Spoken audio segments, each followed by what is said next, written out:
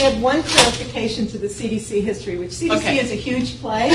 I wasn't actually the Deputy Associate Director for Science for all of CDC, but it was within one of the centers of HIV. At that time, it was HIV, STD, and TB prevention. They've added a couple more socially undesirable diseases to the center. Since then, it's an interesting collection of health challenges and issues that get pulled together in that center, all of them being socially challenging. Hence, lots of opportunity for a social scientist and what one might think would be a primarily biomedical kind of realm. What I'm going to talk about today is a bit of a retrospective in a lot of ways, and I've been doing that. Maybe there's something about doing something for 20 years, you start having that desire to look back. And much of what I'm going to talk about today pulls from an article that I recently published in the Journal of the International AIDS Society, which is a free online journal, so you can just go out there and look for the recently published special issue on social science and HIV. And in there you'll see an article that I have, which is a retrospective, looking at 20 years experience at this interface with HIV biomedical trials for HIV prevention. And so today I'm going to talk a little bit about some of the things that are in that article, but I'm also going to sort of open up that conversation even a little bit more than what I did in that particular reminiscence, whatever. So I do want to say that, feel free to stop and ask me questions if something isn't making sense, if you need clarification, if I'm assuming too much about what you might know about this topic, definitely, let me know that I need to explain something. As with any health area, there are a lot of acronyms. I will try to avoid using them all the time, but I might slip up. So, don't be afraid to ask me if something is about. So, here's an overview of what I want to discuss today. I want to talk about how we situate HIV prevention research, and especially biomedical HIV prevention research. How many of you are in, I don't know what the background would be in this group. So, okay, biomedical. You're in some form of biomedical training or research. Okay. Social sciences. All right. Public health. Okay, more on the behavioral as opposed to the social, a little bit over here. Okay, so good, thank you. That gives me a little bit. How many of you have more than a passing familiarity with the HIV realm? You've done some work in that area. Okay, whether it's volunteer or academic or employment. Okay. So there's a wide range here, so obviously I have to explain everything, and I'll do the best I can. But when we talk about something like situating HIV prevention research, that's a social science term. We like to put things into context, and so when we talk about where is something situated, we mean what is going on around it, what kind of context does it sit in. I'm going to give a little bit of an overview about biomedical HIV prevention. What is it, and why should you be excited about it? I'm going to look at interlocking challenges related to doing that research, and that interlock is why there's room for social science in this area of work, how we frame the problems and challenges, and what some of the implications of that are, and then what I'm labeling achieving moral outcomes. As you'll see, ethics is a big part of the conversation around biomedical HIV prevention. And if we're talking ethics, then why are we talking about it? Because we want to have an outcome that we feel is morally appropriate and one that we can feel good about. So actually using the M word is something we shouldn't be afraid to do in this context, although most people prefer to put the word ethics there rather than moral. And we could talk a little bit about that as well. Whoops. All right. I'll get used to this. So we'll talk about situating HIV prevention research. First of all, the perspective that I'm coming from is one of public health. And when we think about prevention, we really are thinking about a public health activity and framing it in a public health way, more than we are thinking about clinical practice per se. So the way public health has been defined, a couple of ways that you'll typically see are first, that it's what we as a society do collectively to assure the conditions for health. All right, so it's a collective activity and it's proactive. It's supposed to be proactive in promoting health rather than simply reactive. Oh, there's a health problem, somebody's sick, now let's do something about it. So prevention is as much a part of that public health mentality as actually taking care of the outcomes of disease as well. It's also been described as the science and art of preventing disease, prolonging life, and promoting health outcomes. So not just the science, but actually the art of doing it. I'm also going to talk about prevention, and so there's a whole kind of prevention science mentality as well that's important to understand. And when we talk about prevention science, we're looking at the search for generalizable knowledge that actually will contribute to this type of public health mission, if you will. So it's a little bit different from just a straight clinical approach, but it's not contradictory to it either. But it's emphasizing kind of the social outcomes, population level outcomes, and social responsibility and the actions taken around there. Okay, I will get this going in the right direction. An important part of situating HIV prevention research is to, of course, acknowledge that why there's a need to even talk about HIV prevention, and that's related to the fact that we really do have a major global epidemic. These are the figures from 2008. This is the most recent map that I could find on the UNAIDS website. And at that point, they were estimating 33.4 million people living with HIV. Okay, that's not the cumulative total of people who have ever been infected. We are seeing trends that suggest that that infection rates are dropping and prevalence is dropping, and at least in parts of the world. So things may start to taper off, but it's slow and it's gradual. And we are a long, long way from saying that this epidemic is in a full decline and we've solved the problems. We are seeing some encouraging trends. So, Kathy, I don't know if you know what the figures are today, but I don't have those memorized. But it's a major disease. And just in case you think it's a major disease only outside of the U.S., because our numbers, 1.4 million up there, look so much smaller than sub-Saharan Africa's 22.4 million. We need to, all right, I'm going to do this. If we look at the U.S. statistics, this is what CDC is saying about our epidemic. Again, 2008 numbers. It takes a while to catch up on the counts. And what we have is an estimated 1.2 million people living with HIV in this country alone. And that's a pretty hefty burden for our country, given all of our resources and what we have in the way of the ability to address health issues.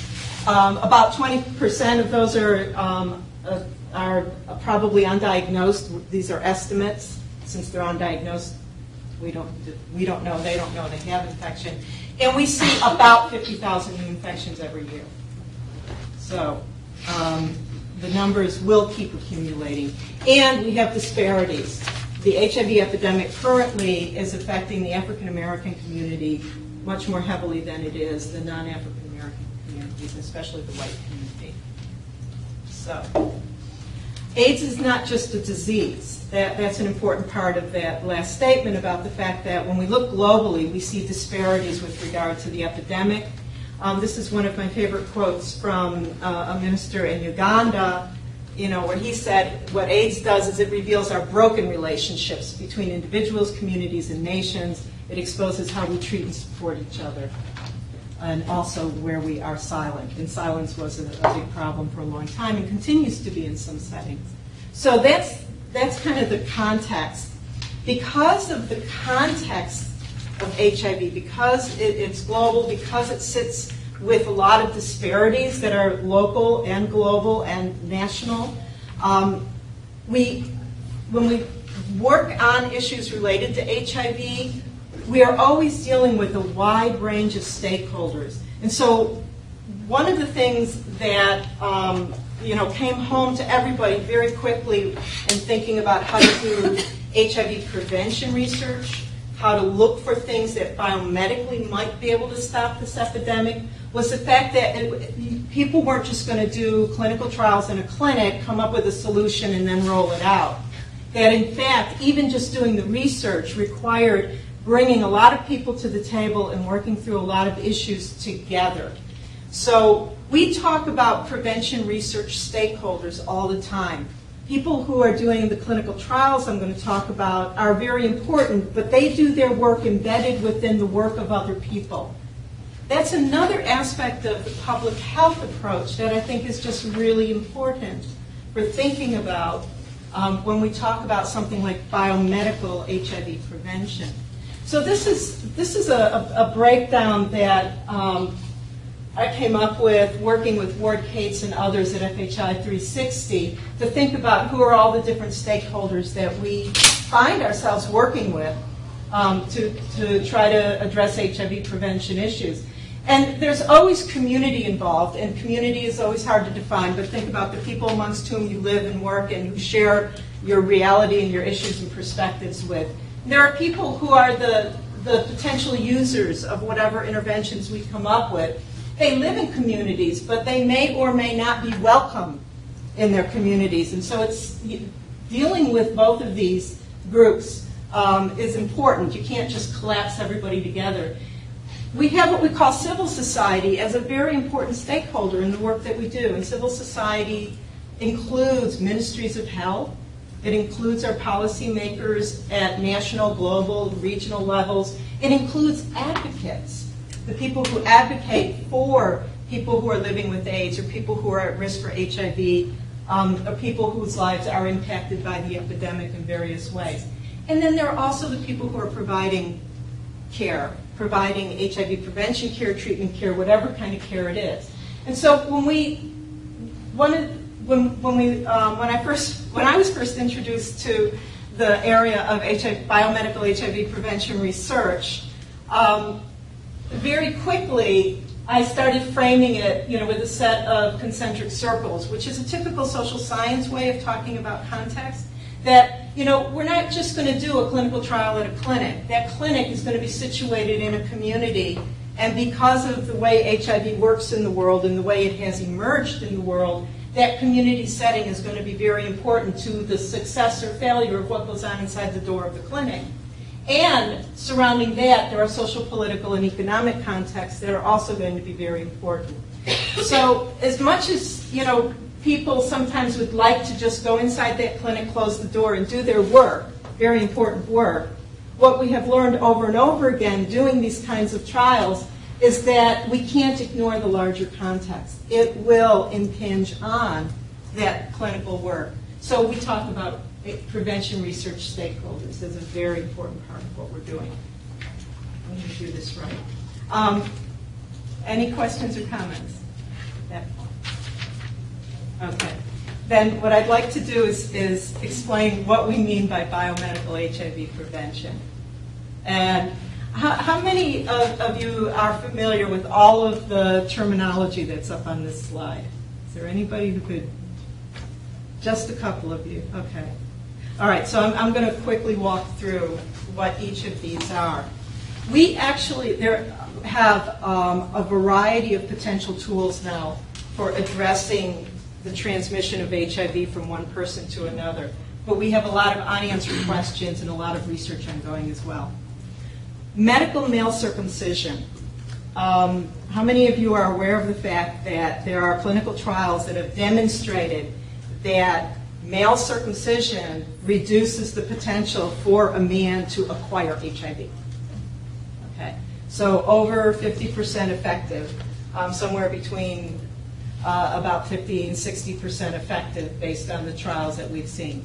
So now it's controversial because circumcision, male circumcision, actually it's a cultural practice, not just a medical practice. And so there are, a lot of discussions and issues around it. And there are also people who are just very much opposed to male circumcision for other, reasons, trying to minimize medical intervention which is viewed as unnecessary. But there is very good evidence that it reduces HIV, the likelihood of getting HIV for a man. Okay?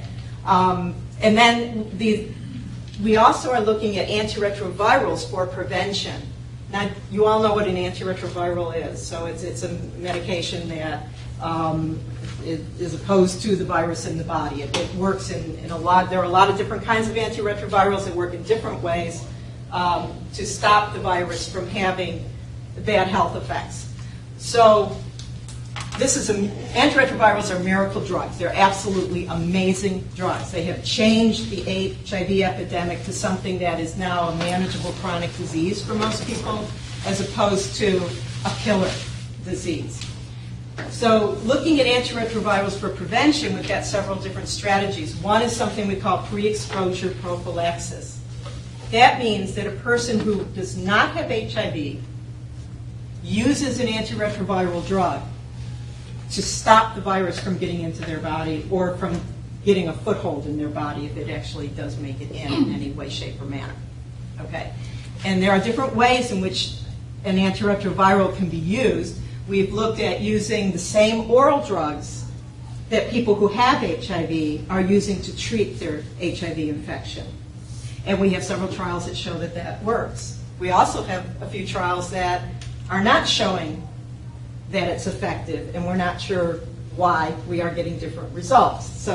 But we have more evidence that it does work than we have evidence that it doesn't at this point. It's all kind of in balance right now. There are also antiretrovirals put into what we call microbicidal gels. And this would be a gel that a woman could insert into her vagina, or a man or a woman could insert into the rectum. And the antiretroviral inside that gel helps to prevent the virus from getting in and taking hold in the body. We have evidence of one gel used vaginally that has some effectiveness. And there are there are still trials going on to confirm those results. People are doing very early research looking at things like vaginal rings, just like a contraceptive ring that could be inserted that would release an antiretroviral over the course of a month. And they're thinking about injections and all kinds of things. So it's actually a very exciting area of research using these very powerful drugs. But boy, it's really complicated. Okay. We can also use the drugs, the antiretroviral drugs. If a person is exposed to HIV, then if they can take drugs relatively quickly after the presumed exposure to stop acquisition of HIV. We don't have clinical trials showing that effectiveness for reasons I won't get into, but we have good evidence that it does work. So it's post-exposure prophylaxis. We have prevention of mother-to-child transmission. Women who take antiretrovirals when they're pregnant substantially decrease the likelihood of transmitting the virus to their babies. So again, more evidence. The antiretroviral is very powerful. And then we have something called treatment as prevention. This is a little bit trickier. And these are clinical trial results that came out just recently, where you have a person who has HIV and they have a partner who's uninfected, one or more. And the person who has HIV takes antiretrovirals earlier than they would for health outcome reasons. Okay, like they're healthy, they've got good CD4 counts. We can measure the amount of virus that they're producing in their blood, and it doesn't seem to be, it's either not measurable or there's very little. And so but if you give antiretrovirals to people when they're healthy, it reduces the amount of virus being produced in their body so dramatically that we almost eliminate the possibility of transmission to their partner. So it's not treating solely for the benefit of the person with HIV. It's treating in order to keep the virus under control in their body above and beyond what might be needed for their longevity so that they won't transmit the virus. So they want a virus to transmit. So treatment is prevention. And that seems to work quite well. But we also don't have all of the data on should everybody just get tested and treated immediately, and what are the long-term implications of that? So again, it's a complicated area. There have also been research on other non-antiretroviral approaches that I won't go into because they didn't seem to work. And most people have given up on those approaches, but not quite everybody. And then, the one that we really would like to see ultimately for prevention for people who are uninfected would be a vaccine. And there's lots of vaccine research going on. We have a flicker of hope that it's feasible and could work, but it's probably going to be a decade or more before we see anything. And it could be generations. Remember, we're 30 years into the epidemic. And so, saying that it will take another 10 years to solve this problem, we've been saying it'll take another 10 years to get a vaccine for the whole 20 years that I've been doing this work. So it's really a wild guess on that one. But we're getting closer. Whoop. All right. So I talked a bit about the findings that we've had in the last few years, and these are estimates of the effectiveness for these different approaches from a variety of trials. And as I said, treatment for prevention seems to have the best evidence right now. Looking at PrEP, it looks pretty good in some populations, moderately so in others, but we also have trials that aren't on here where there was no effect shown. Microbicide that I talked about, it's a moderate effect, and we don't know to what extent adherence to the drugs are an issue versus just limitations of using the drugs in this particular way. So a lot of unknowns. And that means, all right, I will get this figured out, that we do have a lot of ongoing trials around the world. So this is an area of research that's not going away. We haven't found all the solutions. And it's a very active area of research. So there are, in fact, tens of thousands of people engaged in HIV prevention trials at any given time around the world. A lot of research teams, a lot of protocols underway. This is as of October of this year, so this month. All of the current locations where trials are underway. All right, down to advance. There are some fundamentals around how biomedical HIV prevention trials get done, and they're pretty similar to what happens with almost any clinical trial. And I think this is important for understanding some of the ethical challenges that we face. First of all, one thing that's a little bit different about biomedical HIV prevention is that it tends to be publicly funded or funded through foundations. This is not going to be a big money maker for the pharmaceutical companies because the people who need HIV prevention the most generally have the least amount of money to be able to afford it. Okay? So nobody's anticipating that they're going to get super wealthy out of doing this research. So it's fallen into the public domain for the most part. The good thing about that is that it ends up being highly visible, and we can all see what's going on with these trials.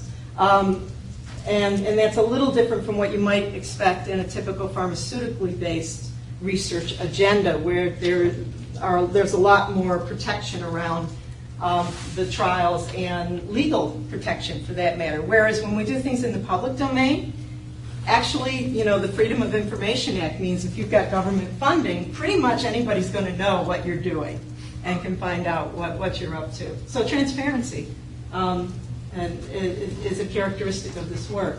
The funding, nonetheless, is highly competitive, just as it would be in any other endeavor. And when you do clinical trials, there are certain benchmarks you just have to hit. And the cold, hard reality of those benchmarks are that you have to be able to recruit people and get them in relatively quickly. You can't, the longer you take to get people recruited, the more expensive it's going to be. It's public money. Okay, it's foundation money. So you've got to find that balance between doing things efficiently and in doing them well. You have to keep people enrolled. People get tired of these trials. Sometimes people are enrolled for a year or 2 years or longer. So they're coming back to the clinic on a monthly or quarterly basis for a very, very long time, doing a whole lot of procedures. You have to keep them enrolled. You have to induce them to be compliant with all the requirements of the clinical trial. I know that sounds like, inducement's not a good word in ethics discussions, but that's really what you're doing. You're pleading, begging, any way you can to please, please do this. So you are, in fact, trying to induce them to be compliant. And the funders are constantly telling the researchers to minimize costs. Minimize the costs, minimize the costs. So there is a tension there. All of that, and then we've situated in the midst of a lot of challenges. So let's talk a little bit about those challenges. First of all, as I mentioned before, we've got health disparities. Health disparities locally, globally, nationally, no matter what level you look at, you're going to find disparities. And a lot of the people who we want to bring into our clinical trials are going to come from vulnerable populations, are going to be people who are vulnerable for a variety of reasons. The way I tended to frame this is to describe it as a jagged divide between those who have and those who don't. When we come in as clinical trials researchers, we come in with what looks like a lot of money and resources. We have to hit a very high bar in order for the results from a clinical trial to be believed and to hit the regulatory requirements for any kind of biomedical intervention to get the approvals needed so you can roll it out. That costs a lot of money. It's very expensive. Laboratory, clinical, documentation, the computers, all of it. So you come into settings where there may actually be very poor resources, and you set things up to a very high standard. And so that jagged divide is visible in every way, shape, and manner when we do this kind of research. We're doing it in the context in these disparities. And to give you an example of how those disparities work, often we're doing this research with people who may not have very good access to health care normally. And globally, that may mean that people are that they normally wouldn't be able to get drugs that they need for even just basic health care. Women, if we're working with women who are pregnant and trying to figure out how to prevent transmission of HIV to their children, they may not come in for regular prenatal care. That may not be something that is normally an option for them. But if we want to do a clinical trial to figure out how to actually prevent transmission in a setting where resources are poor, we have to bring the women in to the clinical setting. As soon as you do bring people into the clinical setting, you may find that they have lots of health issues.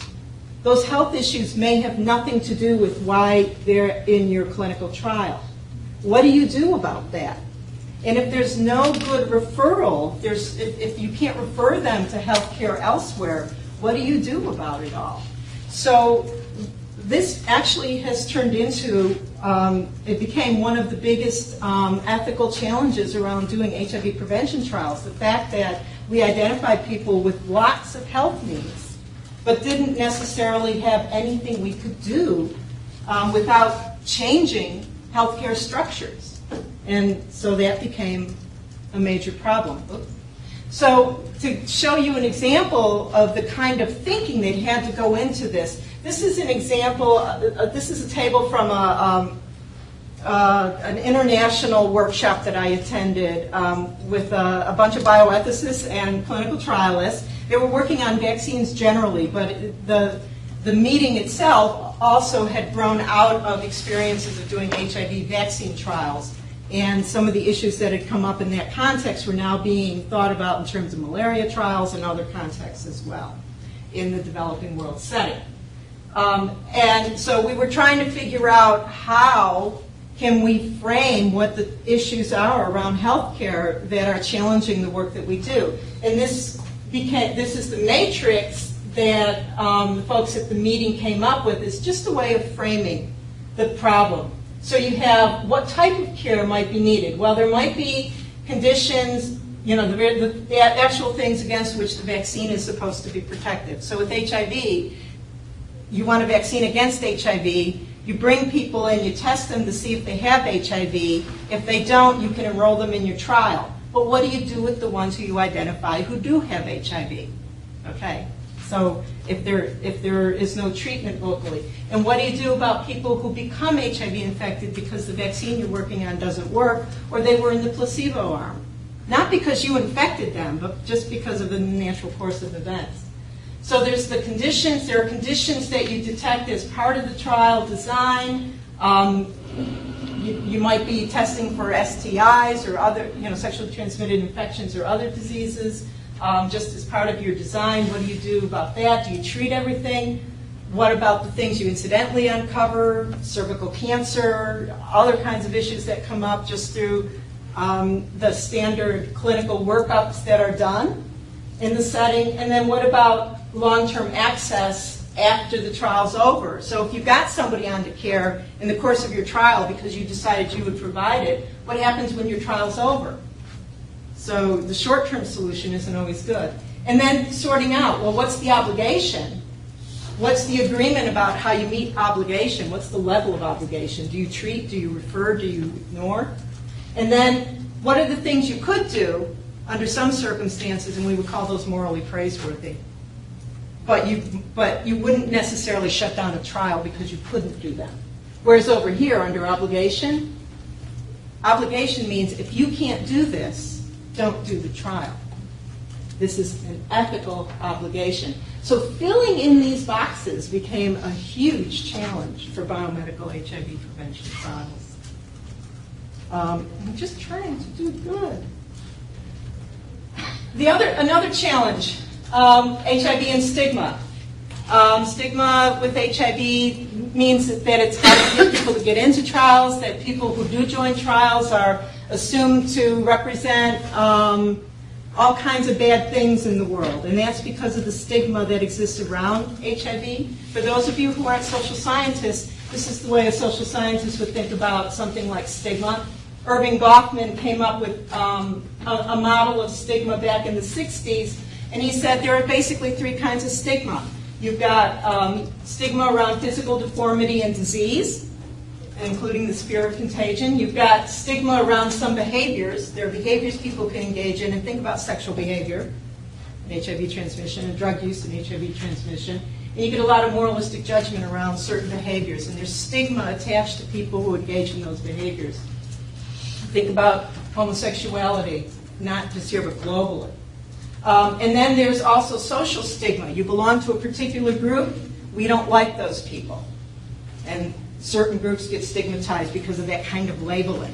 All right, we all know about that kind of stigmatization that goes on, and that results in discrimination. The thing about HIV is it hits all three of them. Okay, that's another reason that doing this type of research is so hard. You can't pull clinical trials out of a web that looks like that. Another challenge we have is distrust. The distrust came out around a variety of issues. So there's a lot of distrust, we know, in this country around medical research and government involvement, but actually there's a lot of distrust globally as well. These issues come up, and and unfortunately we do have historical examples we can point to of exploitative research. I'm not saying that that's the way most biomedical research gets done, but when it happens that way, it's just really bad for the field. Okay, and it leads to a lot of concern that that kind of exploitation could get repeated. One of the interesting things, if you look at some of the exploitative trials, so how many of you have heard of the Tuskegee syphilis study? If you haven't, look it up, because it's an important part of the history that you should know. How many of you heard about the Guatemala study recently? There was a study that took place, was it 20, 30 years ago? It was around the same time as the Tuskegee. Actually, I think it just predated Tuskegee, and it was actually one of the same people involved. And so with Guatemala, what happened is we had U.S. researchers, government researchers actually, who went to Guatemala, and they looked to actively infect people with syphilis in order to be able to understand, was it the trying to understand more about the disease. And I can't remember if it was the course of its progress. Who had their hand up on? Do you remember it wasn't around treatment. It was around, yeah, it was. It was treatment? As well as maybe cognitive influence. I mean, that would be related to progression. Yeah, I think there were a number of different little studies kind of rolled into it, I think, you know. But anyway, it was clearly not good work. But what happens is when people kind of find themselves on the slippery slope to doing that kind of research, you start hearing some very similar arguments over and over again. And they're what I would call the no real harm arguments. Okay, and there are things like, well, you know what? These are people; they're not going to have access to care anyway. So anything I do is not going to make their situation worse. Okay, we'll give them some other benefits. In the Tuskegee syphilis research that was done, one of the benefits that was offered to participants was, when you die, we will pay for your burial, which is this was a very poor rural community, black community in Alabama, and and that actually is a significant benefit. And then others are, well, the participants are going to die regardless of whether I do this research or not. And sometimes the justification is that this person is dying of a different disease, there's nothing we can do about it. What's the harm in infecting them with syphilis so we can understand a little bit about syphilis? It's a slippery slope of arguments. And unfortunately, it's easy to start down that slope. But the point at which suddenly you're exploiting people, suddenly the line becomes very clear at some point. So it's a dangerous place to be. The other thing is that because of this history and other histories, exploitation is often the default thing that people will look for. When you say you're doing research with vulnerable people, the first thing they're concerned about is exploitation, and people will look for it. They want to make sure it's not happening. So coming back to that issue of transparency around this kind of research, that becomes really important for understanding what your motivations are, what your explanations are for the approach that you're using in your research, and how you ensure that you're not exploiting people, but in fact that whatever's going on with the clinical trial, everybody understands what they're doing, why they're doing it, and they're making a free choice around it. So the distrust is a huge issue, and historically has been a huge issue for doing HIV prevention research. Any questions, comments? The question. Yes. The matrix that you had, I think sometimes it's really hard to say that you can make all the obligations, right? I mean, it just seems to me that for me, it's worth a comment. We come across this, like if we're doing a study on alcohol use and we identify mental health issues in that process, it's not really a part of what we do, but let's say the study's not about psychiatric distress and people are highly psychiatrically distressed and there's absolutely no psychiatrist in the entire country. So what do you do, right? I mean, if you follow that matrix and we couldn't guarantee that we would provide some sort of treatment or referral for something that was identified by nature of our research, the truth is we tend, I think, to figure out how we'll handle it. Mm-hmm. But we don't necessarily say what you implied is if we can't be sure about this, we better not even do the trial, right? I mean, I'm just thinking about what really happens where you get funded to do a project and you start it and you maybe didn't predict the things that would come. I mean, hopefully we would predict these things that would come, but just thinking like what kind of guidance, what guides you or what should guide people when it may be quite difficult to even be certain of the ethical obligation in those 4 squares if you think about all the possibilities that could come from it? So that's a great question because that's exactly where the debates came in using that kind of framework. Because as soon as you put something under obligation, you're right. Then you are in this difficult position of if you can't do that, does that mean this research can't get done? And yet this research may be resolving a lot of other issues that are very important. And the way it ended up, the discussion went there is focused on, are there particular things where, yes, you know it's going to come up and you need to have a way of dealing with it. And that middle column, And middle column was, what was the best practice? So if you have an ethical obligation, then you have to translate that obligation into action. And that's where it gets resolved. So what would be an example of how you would meet that obligation? And if there is no referral and your trial can't create a whole psychological support system for a person, then is there some minimal thing you can do, and what would that look like? And operationalizing that is where the difficulty actually does come in.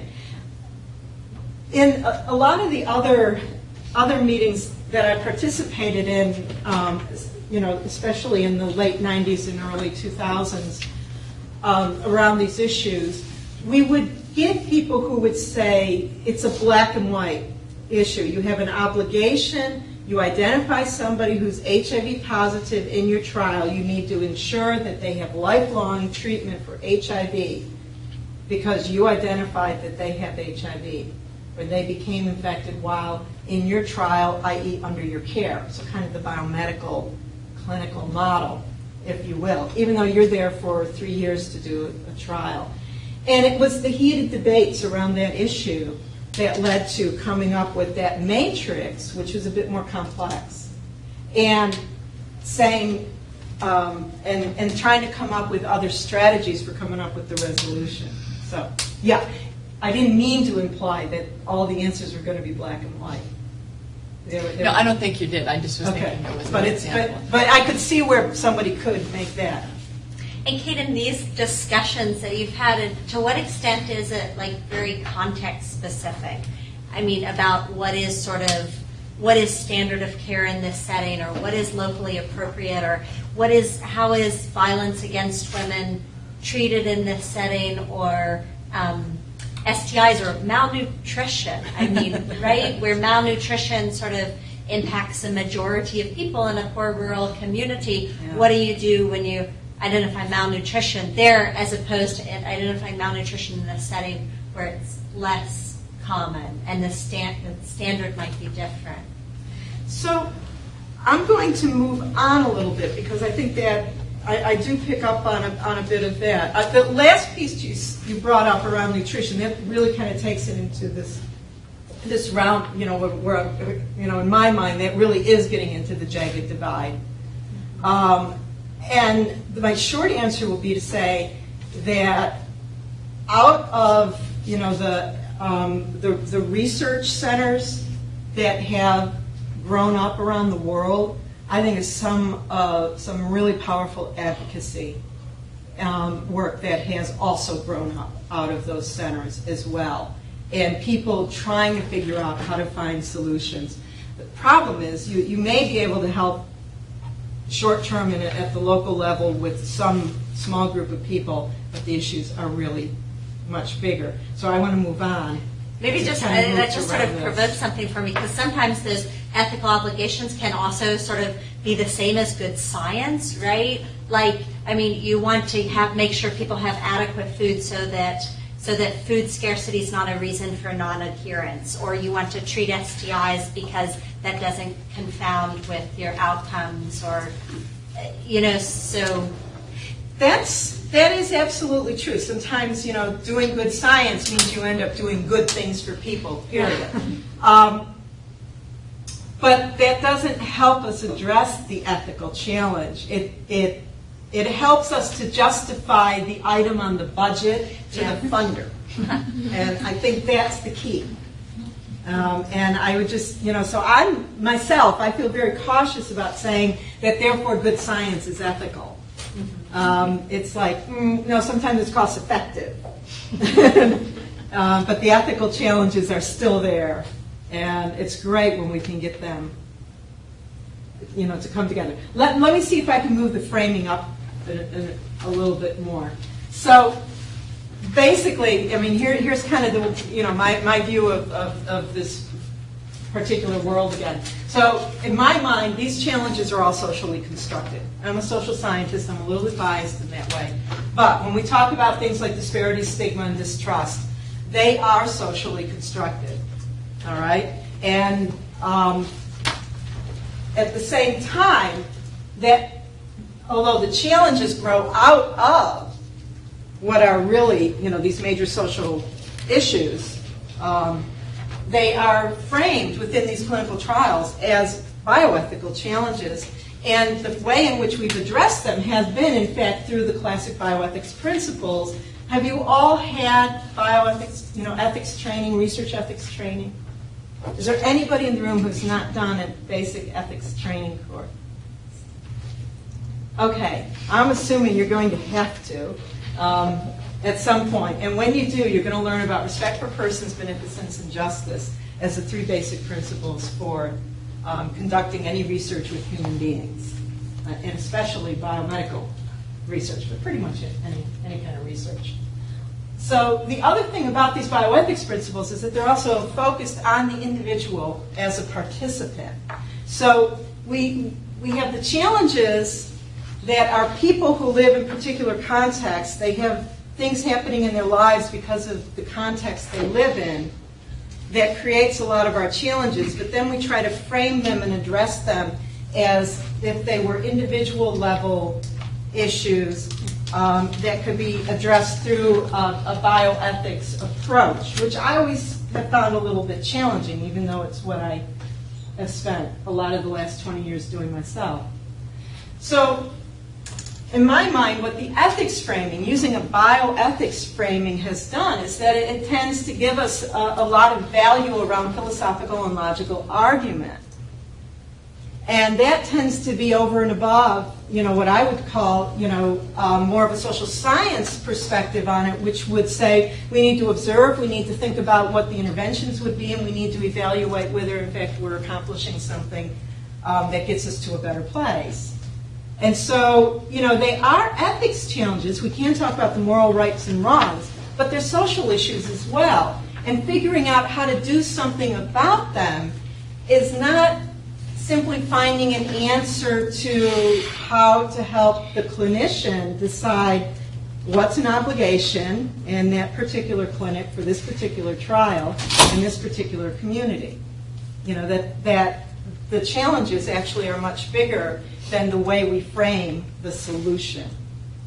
Okay, and that's why I think that matrix becomes so challenging and difficult to fill out.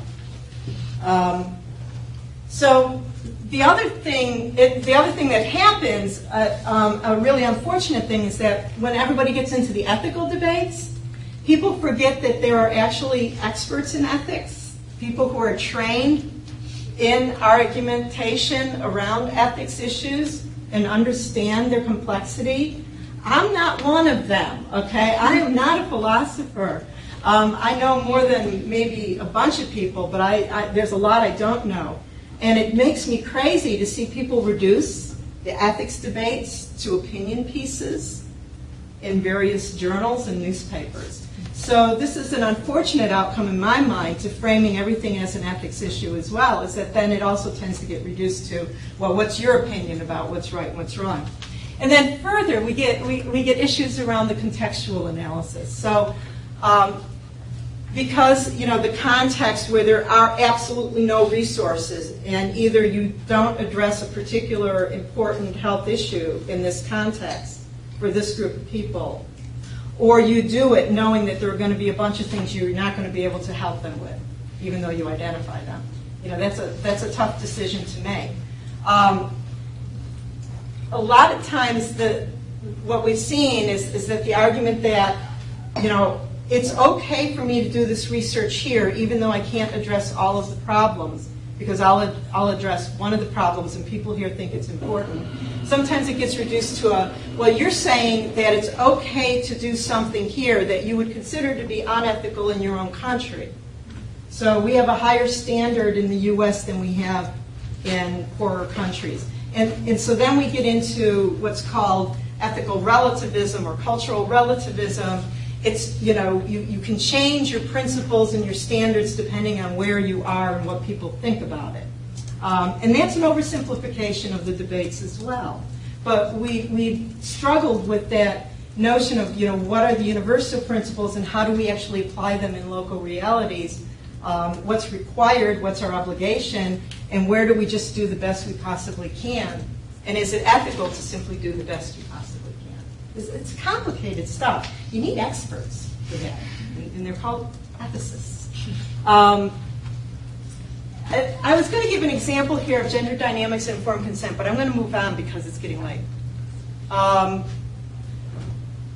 the part of, the reason I put the quotes up here is because this issue around the relativism,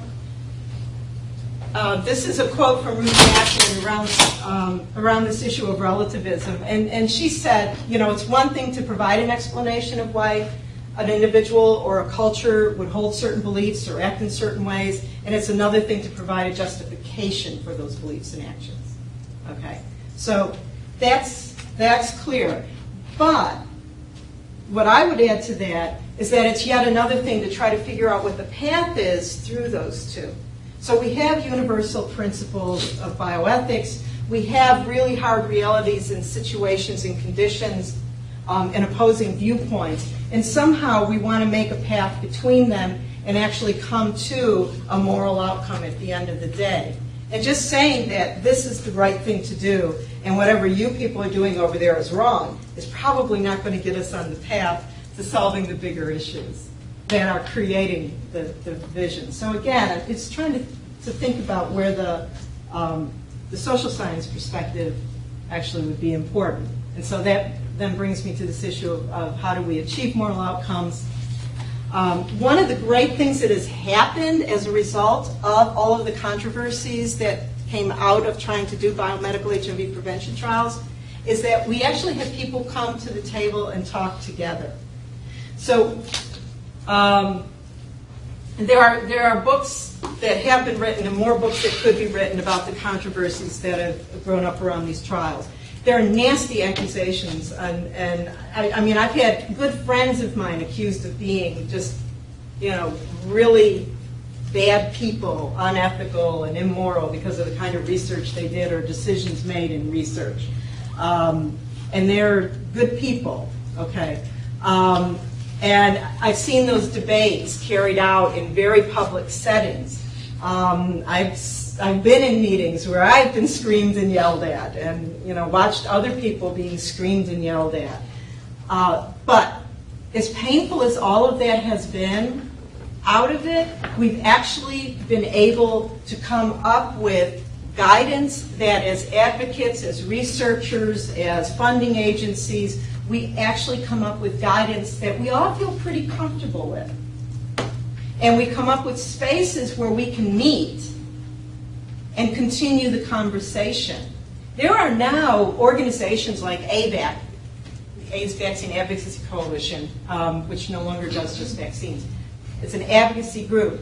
And they and others will convene global conference calls with advocates all over the world whenever clinical trial results come out or whenever there's a controversy around a trial. They will convene on short notice a global conference call, hundreds of people all over the world, and everybody gets to hear the same story from the researchers and the funders involved.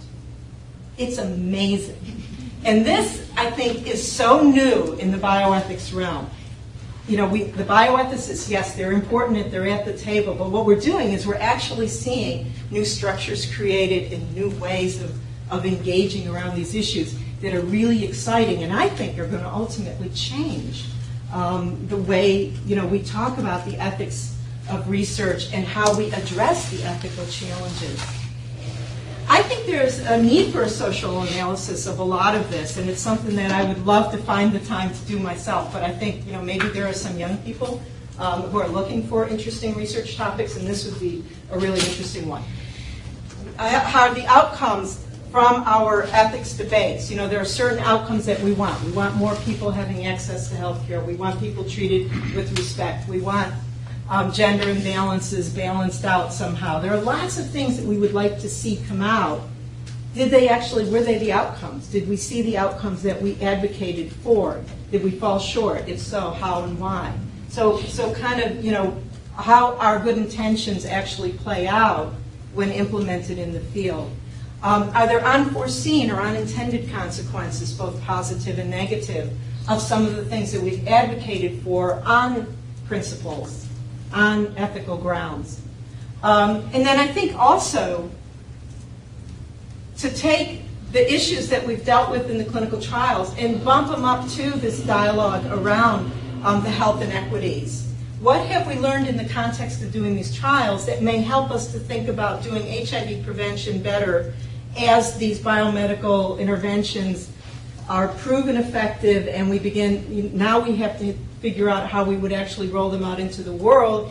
It's the same old world. It's got the same old injustices and inequities and the same old challenges that we confronted as researchers. There may be things that we have learned in the process of doing this research that really ought to be pulled into and become part of this conversation. Normally what we do is we see a break. We do the research over here, we get a result, we hand it over, you go and figure out now what to do. And that doesn't work. It doesn't work as well. And the other part to that being then that we need better feedback to the researchers as well in terms of framing the questions. And then what I would like to see is, that there's this area called public health ethics. It's newer than bioethics. It's less well-formed. There's more debate that goes on around it. A lot of the framing is around human rights issues, health and human rights. That's a hotly contested topic as well. And it just seems to me that what we've been labeling as bioethics issues in our clinical trials actually probably are much more in this realm that we're struggling with around health and human rights and public health more broadly. And so we should be bridging that conversation more effectively as well. And that's just a quote about, that health is part of it all. Human dignity, social standing, health communities, political justice, and the human rights issue. This is where I'm going to, oh my goodness. I'm sorry. I told you I talk. All right. There's something called a Global Health Social Technology Framework that I just thought was really interesting because it starts saying it's not just the technology, the drugs and all that, but there's the social technology, how the work gets done, whether it's research or the public health practice more broadly. And actually what we've done is we have created these social entities, these complex high-level entities that attempt to deal with all of these issues, like these global phone calls, like advocacy groups, like research organizations that are trying to make sure that the basic laboratory work gets done since nobody's going to get rich doing it. And then back to where we were there. I think that's just where I'm going to stop. Actually, there was one more. That's the summing up. So I'll leave it at that. Thank you.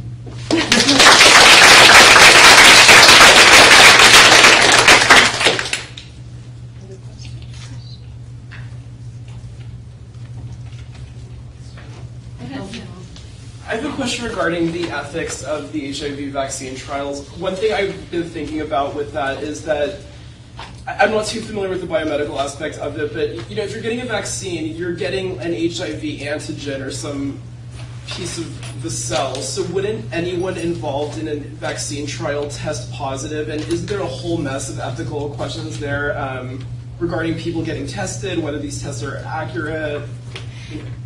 Yes. The short answer is yes, that the vaccine would need the vaccines include some component. It doesn't include the virus itself. Right. We've not gone that route. But it's genetic engineering in essence. So you get pieces compiled with others. And what a lot of the vaccines will do is generate an antibody response. If it does generate an antibody response, then yes, depending on the kind of test, HIV test you get, it could create a positive signal. And this is actually something that even for doing new HIV prevention trials, it's like, well, were you ever in a vaccine trial? Because if you were, then we have to think about, A, should we let you in this trial, and B, are we going to be able to tell if you're infected or not? And how will we need special tests for you? This, for 20 years, this was one of the first issues raised back in the early 90s when HIV vaccines were first being investigated. And that was back when I was at CDC, and people were saying, so how are we going to deal with this with insurance companies, and what are the guidelines going to be? To my knowledge, that's still the same conversation that was had years ago. And I don't think we've got, there's no major policy around it, but what we do have are more and more and more refined HIV antibody testing strategies and a variety of testing strategies that actually can distinguish between a virus and an antibody.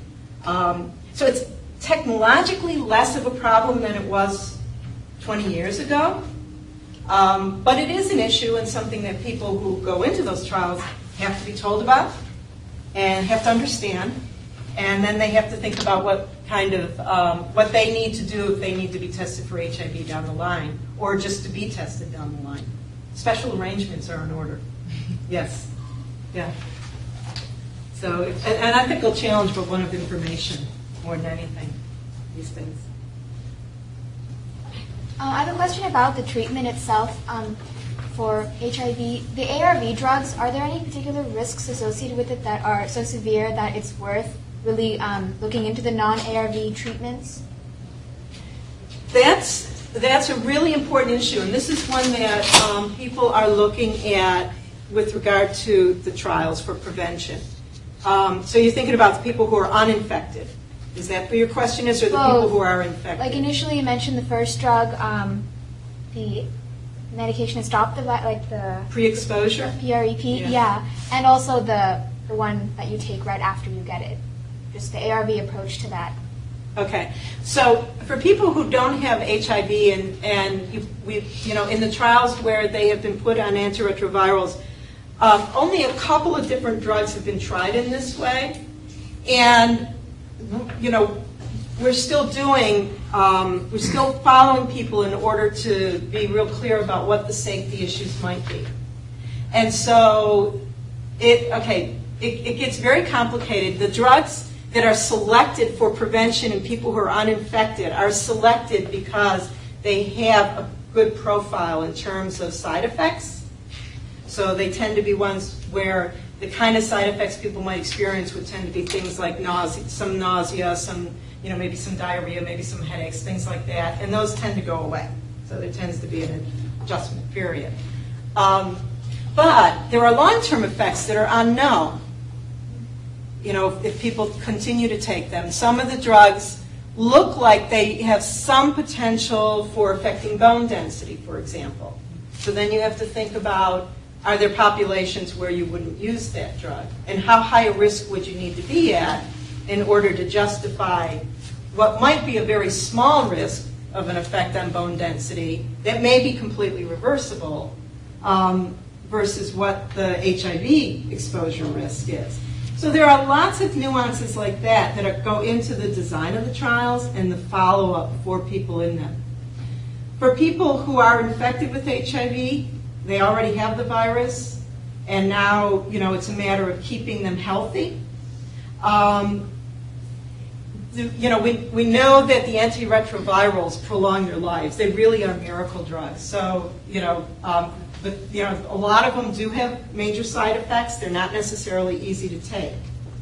So putting people onto antiretrovirals early is a balanced question, and there will be follow-up to see whether if you put somebody on as soon as you find out they're infected, whatever the virus is doing in their body at this point in time, how does that affect their long-term health versus somebody where maybe you wait for certain indicators before you give them the antiretrovirals.